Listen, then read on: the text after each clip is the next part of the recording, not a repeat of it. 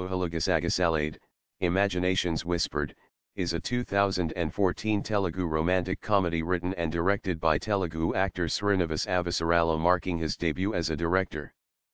The film, produced by Sai Korapati and Rajini Korapati on Varai Kalanachitram banner, features Naga Shaurya, Rashi Khanna and Srinivas Avasarala in the lead.